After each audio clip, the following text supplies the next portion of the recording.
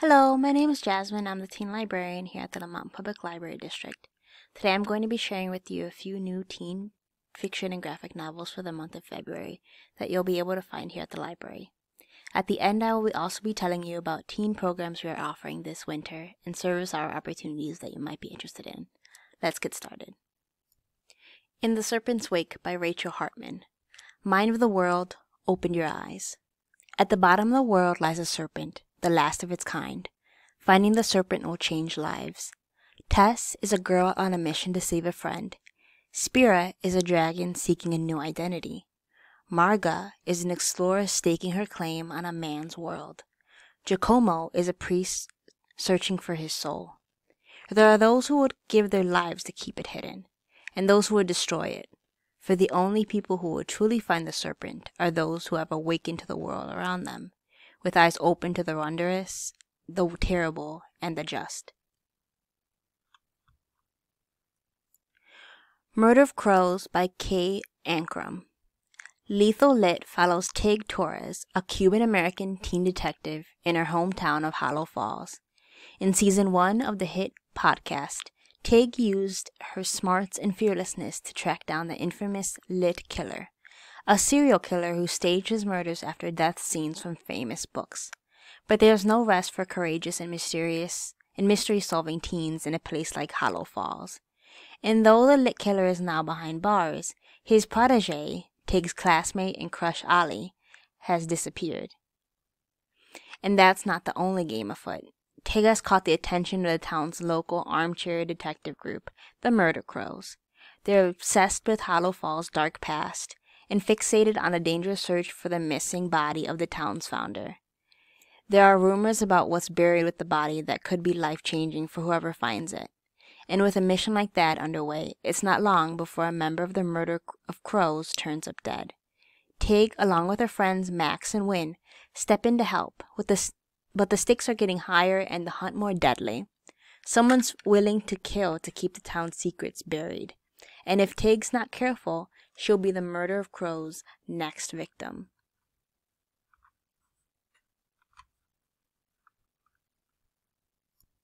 Bitter by Akawake Emizi.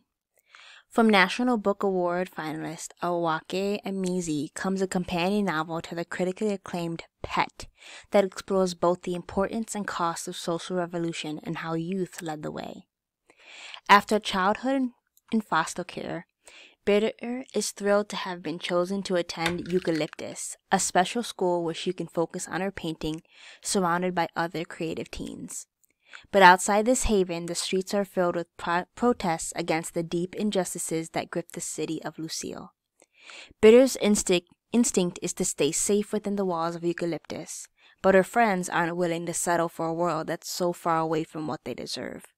Pulled between old friendships, her artistic passion, and a new romance, Bitter's unsure where she belongs, in the studio or in the streets. And if she does find a way to help the revolution while being true to who she is, she must also ask, at what cost? League of Liars by Astrid Schult.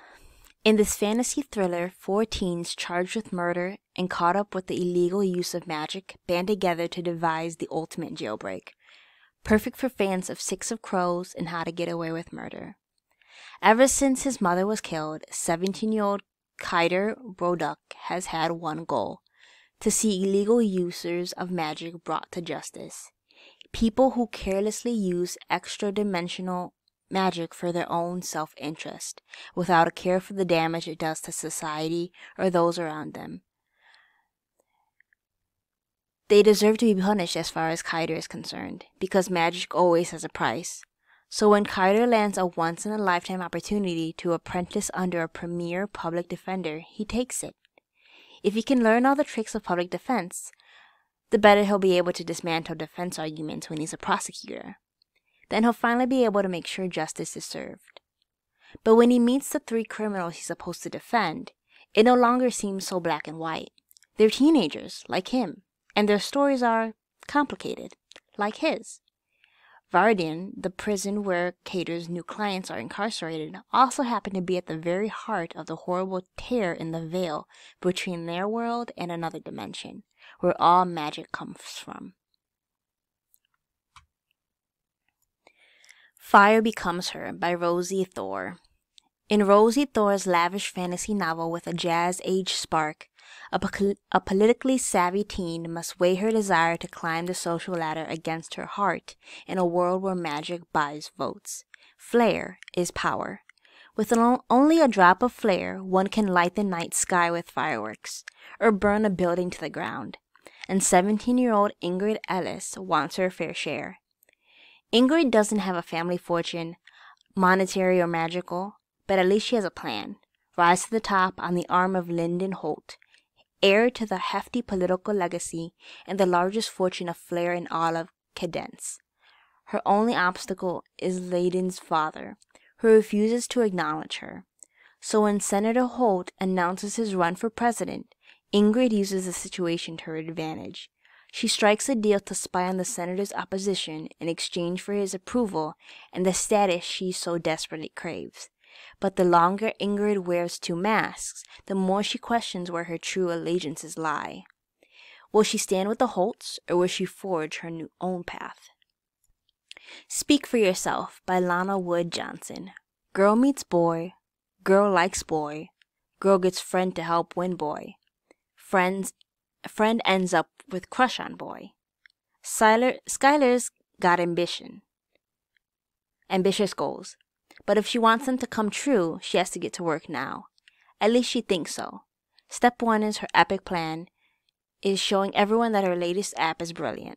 To do that, she's going to use it to win state at the Scholastic Exposition, the nerdiest academic competition around. First, she'll need a team, and Skylar's not always so good with people, but she'll do whatever it takes to put one together, even if it means playing Cupid for her teammates, Joey and Zane. At Joey's request, when things get off to an awkward start for them, Skylar finds herself stepping in to help Joey. Anything to keep her on the team. Only Skylar seems to be making everything more complicated, especially when she realizes she must be falling for Zane, which was not a goal.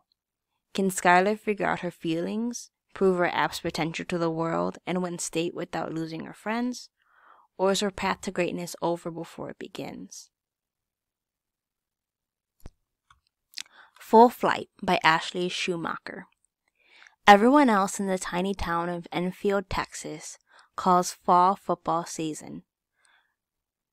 But for the 43 members of the Fighting Bearcat Marching Band, it's contest season.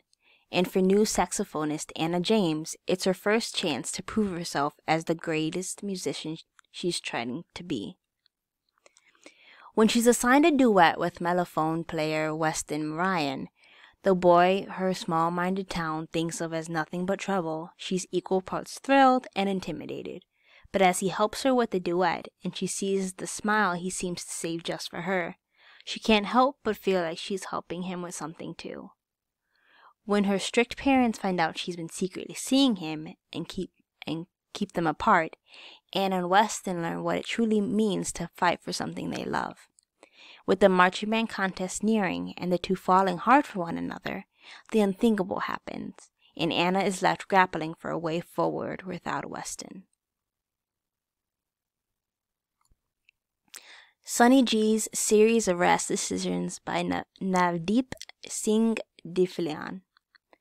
Sunny G's brother left him one thing when he died, his notebook, which Sunny is determined to fill up with a series of rash decisions.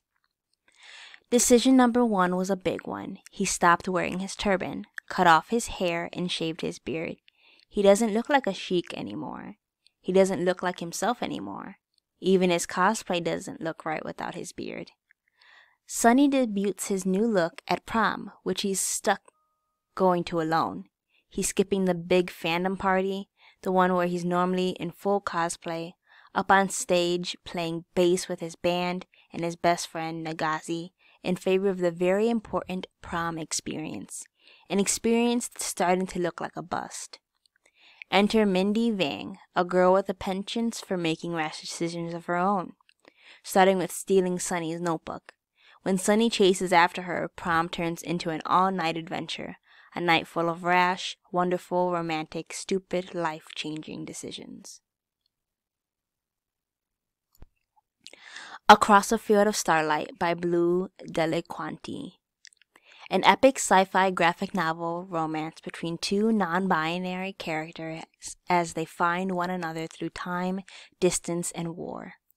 An amazing story that explores the complexity of human nature and what brings us together. When they were kids, Facine's fighter spaceship crash landed on a planet that Lou's survey force was exploring. It was a forbidden meeting between a kid from a war-focused resistance movement and a kid whose community and planet are dedicated to peace and secrecy. Lou and Facine are from different worlds and separate solar systems, but their friendship keeps them in each other's orbit as they grow up. They stay in contact in secret as their communities are increasingly threatened by the omnipresent, ever-expanding Empire. As the Empire begins a new attack against Facine's people and discovers Lou's in the process, the two of them have a chance to reunite at last. They finally are able to be together, but at what cost?